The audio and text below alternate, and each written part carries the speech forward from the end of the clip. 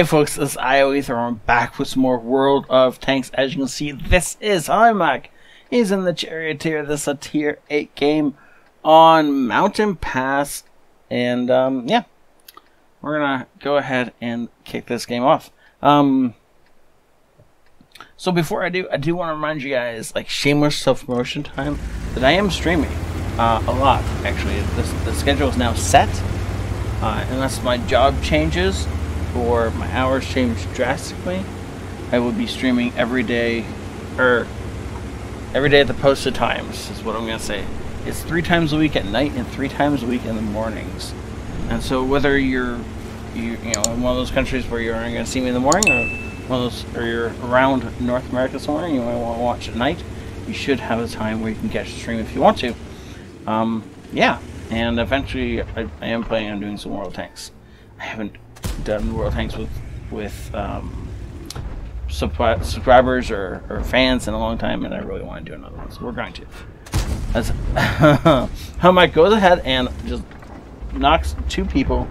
The Charioteer is such a great tank. So technically it's a tank destroyer, but it's a lot like a Cromwell with a really amazing gun on it. That's pretty much how you want to be playing this thing. You can dart from place to place to place and have huge impacts over the entire game, or you can sit like he is and just, focus down one spot. And as long as you keep that gun singing, then you can dish out a ton of damage. That does rely on your enemies more or less just walking into your line of fire, though, which doesn't always happen. And unfortunately, he gets spotted there, and then a little bit of fire is returned upon him. Though, if he had managed to land the shot and returned, it would have taken out the WZ-111, because he was on less than about 300 health. Sorry for the yawning, and of course, this is not all that early in the morning, and so apparently my body's just set aside. I'm actually tired right now. Ow! That hurt. That was, of course, the SU who was most likely camped up on this ridge up here, way out of view range, but not out of shot range. And so, yeah, he's gonna. It's gonna be an issue. He's definitely gonna be waiting for us to pop back out again. So we're gonna wait for him to shoot somebody else, like this WZ maybe. Nope. Why are you firing HE? Yeah, I mean the front of the Centurion is pretty soft. I didn't think it was that soft. Oh. Oh. I see. Those are HESH rounds. I was thinking that they were actual HE rounds. It's just like it's not that soft on the front. But HESH makes it a little different. I of course have managed to forget what rounds this thing fires as its premium. Ooh, as he goes ahead and hits the tracks. That's gonna suck. That is a ton of money for 17 damage. That's unfortunate. I do like what he's done with the gun rail because of the fact that he's painted it blue, but it's underneath the camo. It does look pretty cool as he just looks for the last shot. Okay, maybe you should give up on the HESH rounds. Maybe you want to be firing something other than HESH for the rest of the game, because that cost you a lot for not all that much damage. And it was a Centurion. It wasn't even like, an Action X. If all that had been for an Action X, yeah, I can see why it was worth taking out. For a regular Centurion, not really, no. Teams are locked dead even, and we're just looking for an opening somewhere where we can put some damage downfield and kill something. Looks like a ton of them are pushing up through the through this zone. I used to have a name for this. but I can't remember what that is right now, so we're just going to go with that zone because, yeah, right? We are going to speed this up a little bit so this don't take forever, as he's going to get himself positioned before he even thinks about taking a shot. He's going to get himself into a covered position.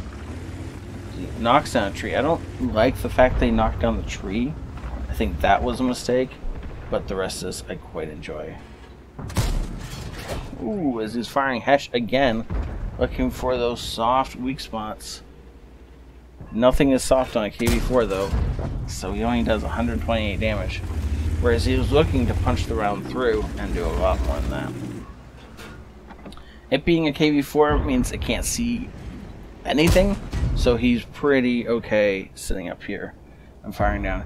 Looks like he's got a shot at the lower plate or maybe the side of the tank. And he doesn't actually end up getting either one because he wasn't loaded in time. The camo net is going to help a lot with, you know, people trying to spot him out. The VK, I don't know if he was not paying attention and just shows us his lower glaciers thinking it'll be okay. It was not okay for him. that is a dead VK 7501. Now his wreck is being pushed around as the KV-4 is looking to use it for cover. If you can actually hit him in the cheek of the turret above the gun mantle, that would be a great way of patting him. Or if you could hit him in the cupola. But unfortunately that last shot went a bit sideways and did not strike what he was aiming. That shot though went in, obviously. And somebody else lands a great shot on him, and we're going to be loaded in time and take out the T-34! But we bounced. Oh lord. You know, this is an amazing game. Apparently. But I'm wondering if maybe the game I saw the stats for is maybe mixed up. Because this doesn't feel like a breakout game, right? Okay, back to the middle. Looking for the SU, or maybe the Lanson, or one of the other tanks on the enemy team that just haven't been spotted yet. They've got to be around here somewhere, though. I mean, I guess they could be just sitting back and defending. We do have full health low, so that's going to help a lot. Actually, we got a few tanks on full health or close to it, so that is actually going to help out quite a bit. Our T-28 is you know, trying to get everybody to charge. It's a little ironic that T-28 wants to charge, but you know, we're going to speed things up a little bit because otherwise it could be a long fight of nothingness. Zipping past the T-28, if you know, nicked him and rammed him slightly, you'd kill yourself. So just don't do that. That would be bad. Oh, the Lanson spot over that side, huh? Do we have a shot on? It looks like the answer is no. But then again, apparently nobody else does either, except for our AMX, who's about to die. Oh, as the Lanson decides to come out side on to us. Unfortunately, we flubbed the shot. The next one is going to go in though, since apparently he's just going to sit there and wait to die. I don't know what he was thinking, but okay, cool. That's a dead Lanson. Maybe that wasn't the best strategy for that guy, right? Okay. There was an SU-130 around here. I actually think he's on the bottom side now.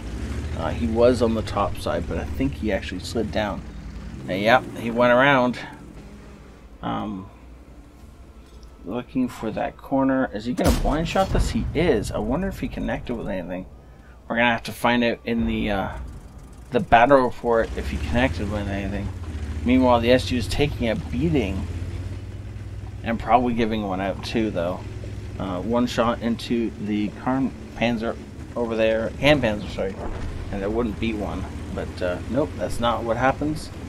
In fact, gets the kill, and then we're gonna take a low on the inside as we pass the low, heading for the third turn here. He's gonna stop at the turn instead of rounding the corner.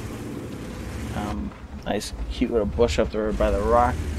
Could betray, could be holding an STRV for all we know.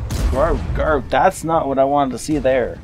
As we almost got shot in the side by a J Panther 2, who then decided he actually wanted to really shoot the low instead. And so instead of shooting the low health target he can kill, he goes after the low and doesn't even scratch it. Cool. With over 4,000 damage, we're looking for, there's the artillery. So we didn't hit him with that blind shot, if we hit anybody. Artillery is going to be looking to shoot at our cam panzer, which just sounds weird to say that way. Nope, we're just going to drive-by assassination. Oh, we spared the STRV, who's not paying attention. He's actually looking the other way at our AMX. I don't know if he was shooting our AMX. I think he did hit the AMX at least once, as I remember him having a lot more health than that. But that is it. Game is over, and we're going to jump over to the battle results to see what he got himself, as that was a good game. Mastery, Ace Tanker, Spotter, Bruiser, Fire for Effect, Confederate, and High Caliber. Yeah, he definitely deserved that. Well done, sir. 1,300 base experience. Almost 5,000 damage. Wait. But it said we only did 4,000, right? STRV, no. So we must have blind shot somebody at some point and I didn't notice. I wonder who we blind shotted. Or maybe I was wrong about the damage at the end of the game. I don't remember that shot. Maybe that is the blind shot we had. Somebody will tell me in the comments how wrong I am and which shot was our blind shot. But well done overall. Great job, Halimak. Thank you so much for singing in. That's interesting. I've never seen this happen. But okay, cool. Yeah, so overall, you lost a little bit of money. It was a good game, though, and it was fun to watch. Thank you so much for watching it with me. Don't forget, on Twitch, Sundays, Tuesdays, and Thursday, Sundays, Tuesdays, and Thursday nights, Monday, Wednesday, and Friday mornings, I'll be streaming. So if one of those hits your fancy, then please come on down and enjoy the show. I'll be streaming off and on Saturdays as I get them available to stream. It will be wife dependent, so it's a little up in there. So yeah, thank you all for watching. Have a great day. This is ioEther out.